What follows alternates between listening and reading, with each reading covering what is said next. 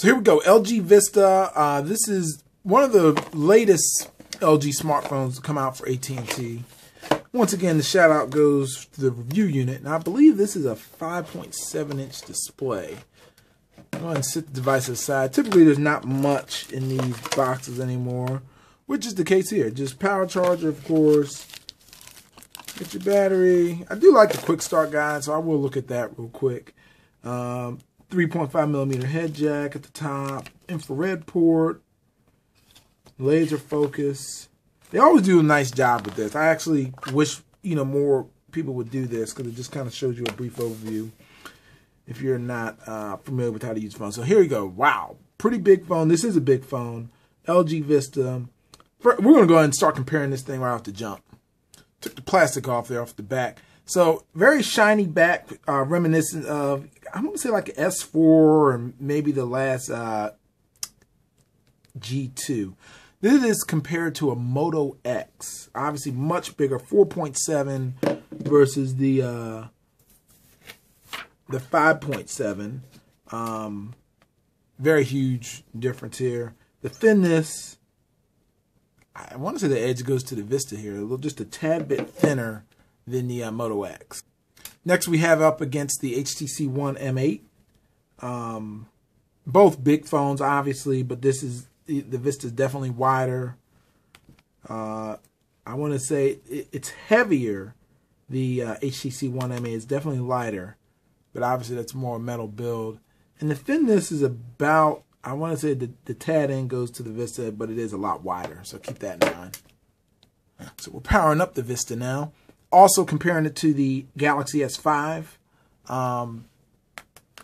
Comparable from an aspect of kind of both plastic builds. Thickness about the same. Obviously the Vista is wider and taller. Bigger screen. Last but not least, the Galaxy Note 3. And this pretty much matches just up with it exactly because they're both 5.7-inch phones. Honestly, to a T, these things match each other. They're actually, both of these companies originate in South Korea anyhow, so they're their main competitors there. So they're pretty much almost mirrors, in terms of size of the device. So that's something to keep in mind as well. So looking at the Vista, let's go ahead and zoom in a little bit. Let's just see what we get out of the box on the device. Power buttons on the back, of course. Volume up and down. Your flash.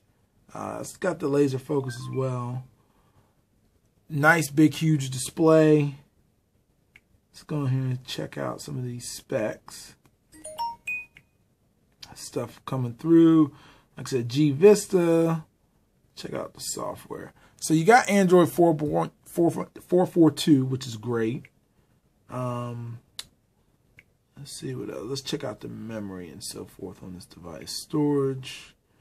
So it's only got 8 gigs of total storage, 3.72 available, but you can use an SD card. So that's definitely low on that end. But this is a mid-range device. It's more for somebody that wants a big screen. I believe it's just 720p on this device, if I'm not mistaken. I'm not sure exactly, but it still looks good, regardless of whatever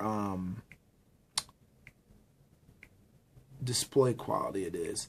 One quick thing I will do is I want to check out the battery on here. Just to see how big the battery is. Oh, wow, and that's good. 3,200 milliamp hour battery, which is nice. You also have, there's the micro SD card.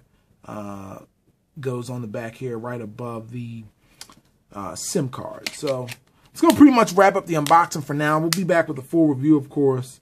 But I definitely like what I see. I mean, it's a nice, big, mid-range phone, 4G LTE. Pretty much what more can you ask for? Thanks for watching, folks. Be sure to give this video a thumbs up if you liked it.